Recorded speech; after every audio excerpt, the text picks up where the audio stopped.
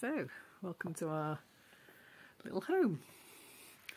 Now, some of you may have seen an earlier video of when we first arrived here in France, and you saw what it was like then. So I'm just going to take you around and explain one or two things that we've done. The first thing to say is that this had never been used as a living place, well, not for people anyway, prior to us arriving here. So animals lived on this floor, and when we arrived it was an earth floor. So we had to dig down quite a bit because the ceiling is quite low, as you can tell.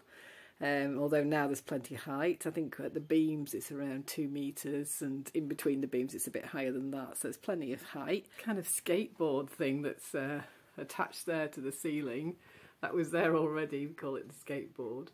Hung a little star there so people don't bang their heads on it, and that's the lowest point. But actually it's not too bad. I can get underneath it. I'm just under it now, so it's not that bad. And that was there because this was a carpenter's workshop, but that's obviously been put in there to strengthen that beam. There was a huge fireplace on the floor above at one time, not when we came, and so I think that was holding up the fireplace. But we had to dig down quite a lot and move some huge stones as well, and then we laid the floor, tiled the floor, put some concrete down as well actually, and so it was very different in here. It was also a lot darker. I mean, it tends to be a bit dark now. I've not got any lights on at the moment. The sun is shining outside today, and in summer this is a great place because it's cool, so that's the advantage of it. It is cooler, but it was much darker when we arrived. The only door we had was that one straight ahead, and that was a solid door. We've put a window in there, and that window, I think that was the only window in the house that it stayed in its original place. So there was that, and then here I'll just come round a little bit to the kitchen. Hopefully it'll lighten up as I come round. And that window was much smaller, so we put a bigger window in there. And here, the door we've just come through was a tiny little square hole. I don't know what it was for. It certainly wasn't a door or a window. It was low down, just a little square. So we put, it's actually a window that we use it as a door to give plenty of light, and so we can see out down the garden, which is nice. And the walls, I'll just show you the walls. The walls were originally all stone. So in fact this wall I'm showing you at the moment wasn't a wall, it didn't exist. That's the wall that separates off our shower and toilet, which is through the door there. And there's a staircase there in the corner. So there was no staircase here at all, so Tom made the staircase. And you might be able to see the handrail there. That was a branch. It's an oak branch cut from one of the oak trees in the garden.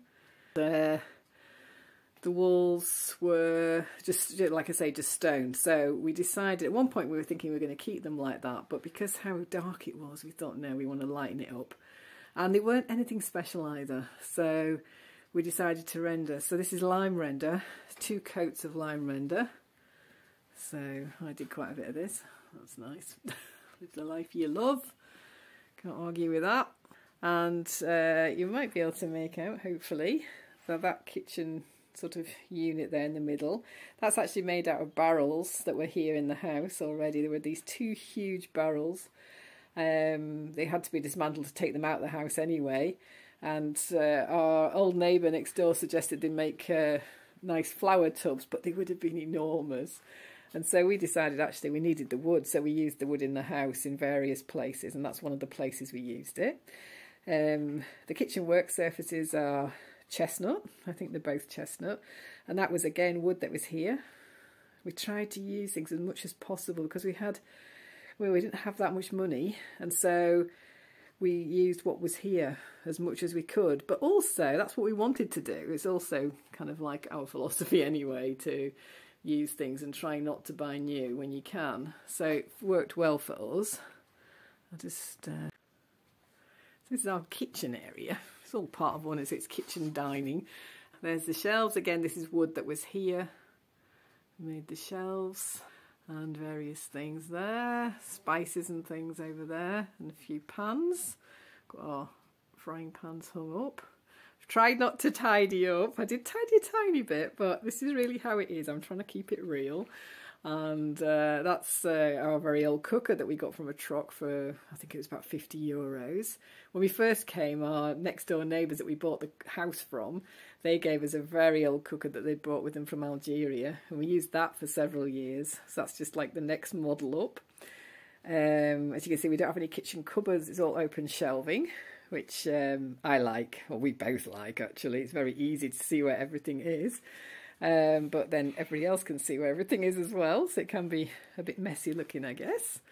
And then washing machines there, you've seen that in a previous video. It's a bit messy this corner, but this is kind of like, I suppose it's like a pantry area, that's the best way to describe it.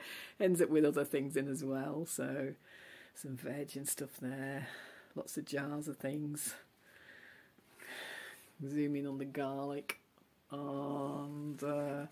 and then, of course, you come down here and we've actually got messy things, got boots and stuff like that. One day we're hoping to make a little sort of conservatory covered glass area out here, and then boots and things could go into that. And I think the only other thing I really want to say about the kitchen is that we tried to place things. As you can see, it's very small. It's actually designed really so only one person could be in it at a time. And everything's really within reach. I love small kitchens, they're so easy to work in. And we tried to sort of think where things were placed. So here, obviously, you've got your sink there and everything, your pots, and then you just put them away up there. You don't have to walk around a lot. Not that you could walk very far in this house, but everything's kind of just where it should be for us. Sure, it would be different. If you came, you'd be looking for everything and it wouldn't be in the right place. A couple of little plants down there. Brought them inside because this morning a slug got one of the leaves on that. 2 courgette plants they are, but I don't think that one's going to survive with only half a leaf. We'll see. Something some friends made for me out of yoghurt pots, and little candles go in there. Quite nice.